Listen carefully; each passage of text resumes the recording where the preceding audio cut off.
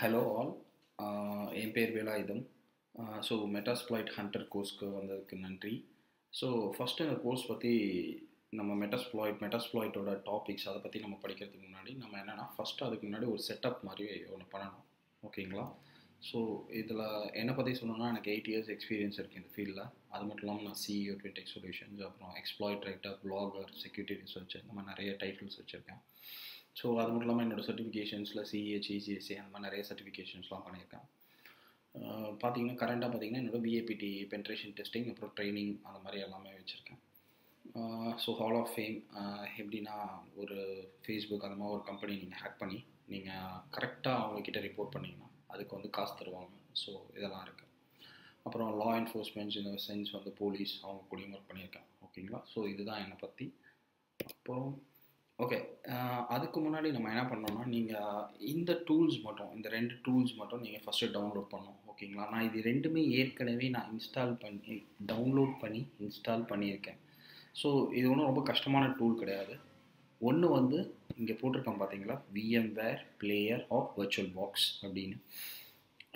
இப்போ நான் யூஸ் பண்ணுறது மேக் ஆப்ரேட்டிங் சிஸ்டம். ஸோ நீங்கள் விண்டோஸ் ஆப்ரேட்டிங் யூஸ் பண்ணாலும் ஒன்றும் ப்ராப்ளமே கிடையாது. நீங்கள் இங்கே போய்ட்டு Vmware பிளேயர் நான் Vmware ஒர்க் ஸ்டேஷன்னு போடுங்க. ஒர்க் ஸ்டேஷன் விண்டோஸ் டவுன்லோட் அப்படின்னு போட்டிங்கன்னா உங்களுக்கு லிங்க் வந்துடும். அதில் சிம்பிள் சைன்அப் தான். உங்களோட யூசர் நேம் பாஸ்வேர்டு அதெல்லாம் வச்சு நீங்கள் சைன்அப் பண்ணிட்டீங்கன்னா ஒரு எவாலுவேஷன் வெர்ஷன் கிடச்சிடும். 15 வெர்ஷன் அப்படின்னு சொல்லிட்டு இது இருக்குது. ஸோ நீங்கள் இதை விண்டோஸ்க்கும் நீங்கள் டவுன்லோட் பண்ணிக்கலாம். ஸோ என்ன இவர் மேக் யூஸ் பண்ணுறாரு அதனால் எனக்கு ஒர்க் ஆகாது அப்படின்னு நீங்கள் நினைக்காதீங்க. ரொம்ப ஈஸி தான். நீங்கள் டவுன்லோட் கொடுத்தோன்னா அது ஒரு ரெஜிஸ்ட்ரேஷன் பேஜ்க்கு உங்களுக்கு கொண்டு போவோம். அங்கே போய் உங்களை ரெஜிஸ்டர் பண்ண சொல்லுவோம். ஓகேங்களா? நீங்கள் அதை ரெஜிஸ்டர் பண்ணோன்னே ஆட்டோமேட்டிக்காக EXE டவுன்லோட் ஆகும். அப்புறம் டபுள் கிளிக் பண்ணி நெக்ஸ்ட்டுன்னு கொடுத்துட்டிங்கன்னா இன்ஸ்டால் ஆகிடும். ஸோ நாங்கள் மேக் யூஸ் பண்ணுறது Vmware ஃபியூஷன். ஆனால் ரெண்டுமே சிமிலர் தான். என்னென்னா ரெண்டுத்துக்கும் வேறு ஆர்கிடெக்சர். ஓகேங்களா? ஸோ இப்போ பார்த்தீங்கன்னா நான் ஏற்கனவே வந்து பார்த்தீங்கன்னா அடுத்தது உங்களுக்கு kalilinux டவுன்லோட் பண்ணணும். நீங்கள் kalilinux கொஞ்சம் ஃபெமிலியராக இருந்தீங்கன்னா ஓகே ஃபைன். யூஸ்வலாக எல்லோரும் என்ன பண்ணுவீங்க அப்படின்னா ISO இமேஜ் தான் நீங்கள் டவுன்லோட் பண்ணுவீங்க. ISO இமேஜ்னால் ஒரு CD மாதிரி ஒரு இமேஜ். அதுலேருந்து நீங்கள் Vmware இன்ஸ்டால் பண்ணிங்கன்னா அதுக்கப்புறம் நீங்கள் நிறைய வேலை பண்ண வேண்டியது இருக்குது. ஒரு SSH செட் பண்ணணும். அப்புறம் அந்த இங்கே ஏற்கனவே Vmware இன்ஸ்டால் ஆகுது. நீங்கள் கீழே பார்த்தீங்கன்னா நான் கேன்சல் பண்ணிடுறேன், ஏன்னா எனக்கு அது தேவையில்லை. ஓகேங்களா? ஸோ ஏன் நம்ம வந்து Vmware image ISO image use பண்ணாமல் எதுக்கு சார் நம்ம வந்து இந்த 2.5 GB? ஏன்னா இப்போது அதே kalilinux ISO ஃபைல் பார்த்தீங்கன்னா ரொம்ப கம்மியாக தான் இருக்கும். ஓகேங்களா? நீங்கள் ஏன் சார் இப்படி 3 GBக்கு பெரிய ஃபைல் டவுன்லோட் பண்ண சொல்கிறீங்க அப்படின்னு பார்த்தீங்கன்னா என்னென்னா நீங்கள் அதுக்கப்புறம் என்னென்னா Vmware இன்ஸ்டலேஷன் டூல்ஸ்னு ஒரு டூல்ஸ் இருக்கும். ஸோ இப்போ பார்த்தீங்கன்னா இங்கே வந்து 867 MB தான். இதை நீங்கள் டவுன்லோட் பண்ணி அதுக்கப்புறம் என்னென்னா ஆப்டிகேட் அப்கிரேட் இந்த கமெண்ட்ஸ்லாம் நீங்கள் ரன் பண்ணணும். ரன் பண்ணி ஃபுல்லாக அப்டேட்டடாக kalilinux வச்சுக்கிட்டா தான் நீங்கள் ஃப்யூச்சராக ஏதாவது ஒரு டூல்ஸ் இன்ஸ்டால் பண்ண ரொம்ப ஈஸியாக இருக்கும். எனக்கு வந்து என்னென்னா அதெல்லாம் பண்ணி முடிக்கவே கிட்டத்தட்ட 2 to 3 hours ஸ்பெண்ட் பண்ணணும். ஸோ அதுக்காக தான் இப்போ நம்ம பண்ணுறது என்னென்னா இந்த மாதிரி இமேஜை 2.5 GB நம்ம செலவு பண்ணி இது பண்ணிக்கலாம். ஸோ நீங்கள் டொரண்ட்டில் இது பண்ணி உங்களோட கம்ப்யூட்டர் 64 பிட்டா இல்லை 32 பிட்டா அப்படின்னு பார்த்துட்டு நீங்கள் அதுக்கேற்ற மாதிரி நீங்கள் டொரண்ட்லேயும் டவுன்லோட் பண்ணிக்கலாம், இல்லை டேரெக்டாகவும் டவுன்லோட் பண்ணிக்கலாம். ஸோ ஒன்ஸ் டவுன்லோட் பண்ண உடனே எப்படி இருக்கும் அப்படின்றத உங்களுக்கு காட்டுறேன். இந்த மாதிரி ஒரு ஜிப் ஃபைல் வரும். ஓகேங்களா? அந்த ஜிப் ஃபைலை நீங்கள் WinRAR இல்லை ஏதாவது ஒரு அப்ளிகேஷனில் இது ஜிப்பை வந்து நீங்கள் ஓப்பன் பண்ணோடனே உள்ளே இந்த மாதிரி ஒரு ஃபைல் இருக்கும். ஸோ ஒன்ஸ் இந்த ஃபைலை நீங்கள் பார்த்தோடனே உங்களோட VM மிஷினை ஸ்டார்ட் பண்ணி ஃபைல் ஓப்பன். ஏன்னா இது எல்லா ஆப்ஷனுமே உங்களோட விண்டோஸ் மிஷினுக்கும் ரொம்ப சிமிலராக தான் இருக்கும். ஸோ அதனால் ஐயோ என்ன இது டிஃப்ரெண்ட்டாக இருக்குது அப்படின்னு நினைக்காதீங்க. ஓகேங்களா?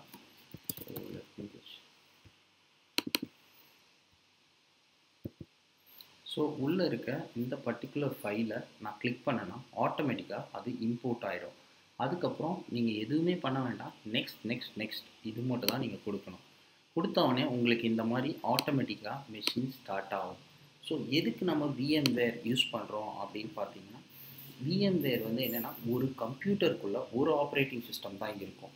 பட் நம்ம என்ன பண்ணுறோம்னா இன்னும் 2-3 ஆப்ரேட்டிங் சிஸ்டமை நம்ம இன்ஸ்டால் பண்ணோம். அட் த சேம் டைம் என்னென்னா எனக்கு வந்து 2 ஆப்ரேட்டிங் சிஸ்டம், என்னோட விண்டோஸ் மேக்கும் யூஸ் பண்ணலாம், at the same time kalilinux use பண்ணலாம். ஓகேங்களா? ஸோ நான் இப்போ யூஸ் பண்ண போகிறது என்னோடய மேக் இப்போ மேக்கு போகிறேன். ஓகேங்களா? ஸோ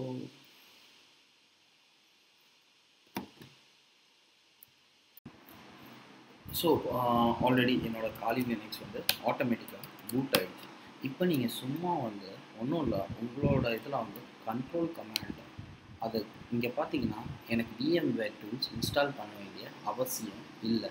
இதுவே நீங்கள் பண்ணாமல் இருந்தீங்கன்னா என்ன ஆகும்னா நீங்கள் VMware டூல்ஸை கண்டிப்பாக நீங்கள் இன்ஸ்டால் பண்ணி தான் ஆகணும். ஓகேங்களா? ஸோ இந்த டியூட்டோரியல் ஃபுல்லாகவே பார்த்தீங்கன்னா நம்ம VMware Workstation 15 வெர்ஷன், அப்புறம் நம்மளோட VMware இமேஜ் ஃபைல் தான் யூஸ் பண்ண போகிறோம். ISO யூஸ் பண்ண மாட்டோம். ஸோ டைம் ஆனாலும் என்ன சார் 3 GB அப்படின்னாலும் நீங்கள் டைம் ஆனாலும் கொஞ்சம் அதை மட்டும் டவுன்லோட் பண்ணணும். இல்லைனா என்னென்னா நிறைய கஷ்டமாக இருக்கும் உங்களுக்கு. அதுக்காக தான் இப்போ சில யூசர்ஸ்க்கு என்னென்னா, இப்போ நிறைய பேருக்கு ஒரு ப்ராப்ளம் ஒன்று இருக்குது. என்னென்னா சிலவங்க வந்து கொஞ்சம் கம்பேட்டிபிளாக இல்லாத லேப்டாப், கம்மியான லேப்டாப் வச்சுருப்பீங்க. ஓகேங்களா? ஸோ அவங்களுக்கு என்ன சொல்லணும்னா எனக்கு வந்து VMware வந்து இன்ஸ்டால் பண்ண முடியல, அந்த மாதிரி ஒரு கான்செப்ட் வந்து சொல்லுவோம். ஸோ அதுக்கு இப்போ விண்டோஸ் யூசர்ஸ்க்கு சொல்கிறேன். ஸோ எனக்கு சார் ரொம்ப எனக்கு கஷ்டமாக இருக்குது, எனக்கு வந்து இது சாரி.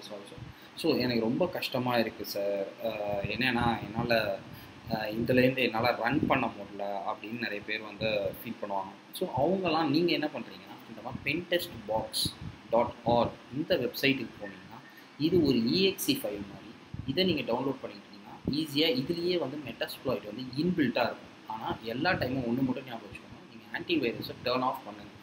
ஏன் டர்ன் ஆஃப் பண்ணுங்க அப்படின்னு நான் வந்து சொல்கிறேன் அப்படின்னா, சில பேலோட்ஸ் எல்லாமே வந்து டிடெக்டபுளாக இருக்கும். ஸோ ஆன்டிவைரஸ் அது எல்லாத்தையும் டெலிட் பண்ணிடும். ஸோ இந்த கான்செப்ட்லாம் ரொம்ப ப்ரைமரி கான்செப்ட், இது மட்டும் கொஞ்சம் பார்த்துக்கோங்க. ஓகேங்களா? ஸோ ஏதாவது உங்களுக்கு இந்த டியூட்டோரியலில் ஏதாவது ஒரு ப்ராப்ளம் அப்படின்னா என்னோடய ஃபேஸ்புக் பேஜ் அது லாஸ்ட்டில் மென்ஷன் பண்ணியிருக்கேன், அதில் நீங்கள் காண்டாக்ட் பண்ணுங்கள். ஓகேங்களா?